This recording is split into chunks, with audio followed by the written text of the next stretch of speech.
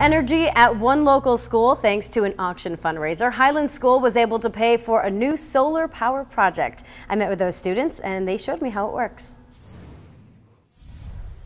A classroom powered by the sun. This is our solar power. It kind of takes in the sun's energy and uses it kind of as electricity. An outdoor project for all to enjoy. A place third graders Katie and Sam like to visit, where you could see the fifth grade class sit and learn.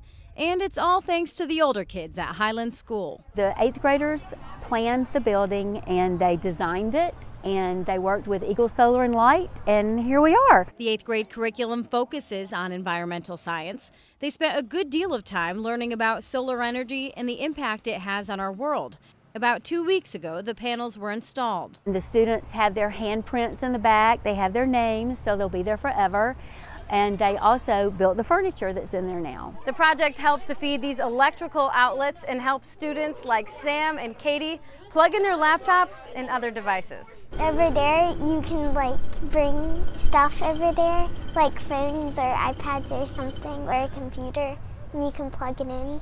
And the solar power is up there. A hands-on project led by teacher Sam Kindervater and appreciated by the Highlands School community. Not every day you get to see a solar panel at your school.